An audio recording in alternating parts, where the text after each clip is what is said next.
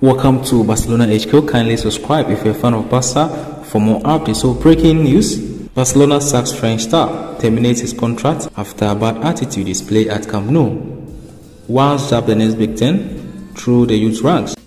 Case Ruiz Atil has got his contract terminated by Barcelona, showing the exit door for apparently behavior issues. The 19-year-old was re-signed from PSG due to the talent he got under his sleeves. He featured mostly in the Barcelona B rather than making a breakthrough into the first team. Alba, Laporte, Xavi and the entire Barca board have come into consensus to officially grant him his unexpected Barca exit.